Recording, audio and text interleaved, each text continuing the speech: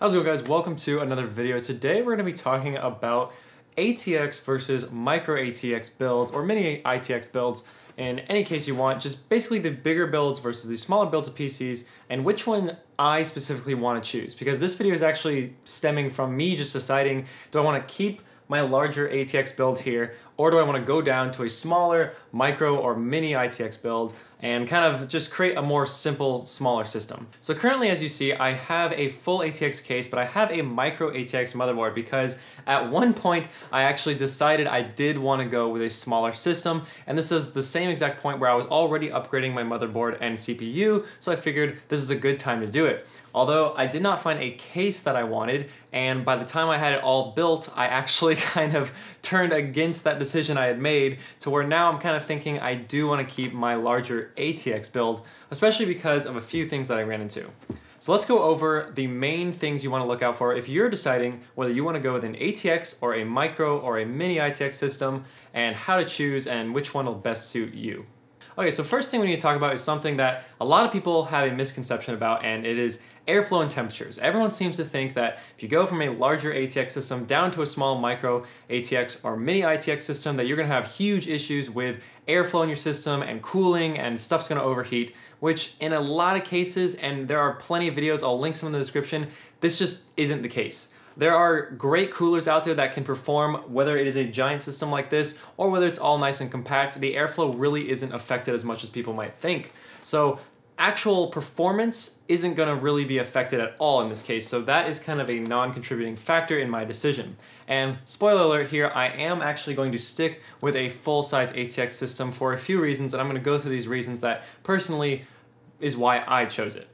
So one of the other reasons why you might want to choose between ATX and a smaller form factor system is just the location. So right now my PC, as you can see, is just on the side of my desk in my room, plenty of space, not in the way of anything, and I actually have it on top of a little desk kind of thing here I got on Amazon. If you are interested in these, I'll have them, I think I got them on Amazon. If I did, I'll have them linked down, or I'll have something similar if you want to do a similar setup as me, because I can also store my subwoofer below them, and then I also have just extra little components or my laptop or something in the other compartment next to it, so it's kind of a nice setup I already have going for me here.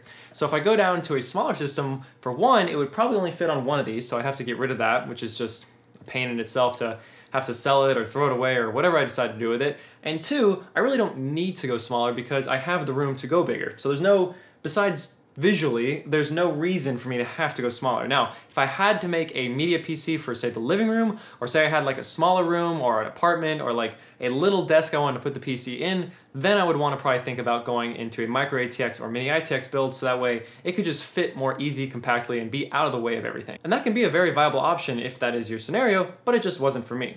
The second biggest concern for me was later upgrades. So graphics cards seem to be just getting larger and larger and larger as we get more and more iterations, and with the new 3000 series of RTX cards out, they are massive. So if I wanted to get a small system, I would have to make sure it is small but big enough to where I could fit the latest graphics card in it if I wanted to. Whereas in an ATX case like this, I don't really have to worry about that at all. Unless cards get to be 3 feet long, I think I'll be totally fine with a full tower like this if I want to upgrade in the future.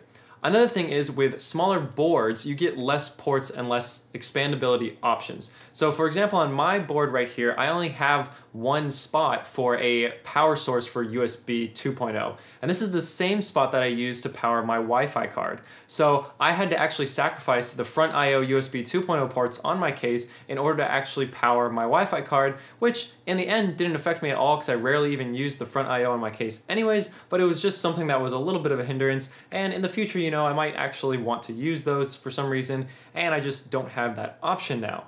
So having a large full-size ATX motherboard in the case can actually help with that. So currently I have the Corsair 750D Obsidian case here, and I was kind of thinking about switching over to the Corsair Crystal 280X. So this would be going from my full build, which was originally a full ATX build, and moving that down to a micro ATX build in this new case. And I mainly wanted to make this decision based on the looks of the case. I really liked the clean glass look of the Crystal 280X.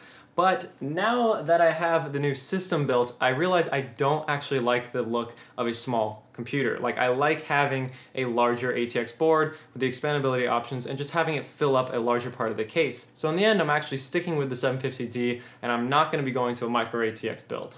I hope this video kind of helped you guys see my thought process into what I'm doing with my build, and maybe I can help you decide what you're going to do with your next build or your current build, or maybe you haven't even built it yet and you're just looking at parts to buy. But I hope this can help you decide that it really doesn't matter performance-wise for your build, at least nothing you are going to notice. So really you should make this decision based on visually how you like your system to be built, and having a larger case honestly is easier to work in, so that is one thing to consider as well. If you do edit or change stuff up in your computer a lot, or you just enjoy working on your computer, a larger case is going to be easier to work with, especially for later down the line if you want to add new stuff to it.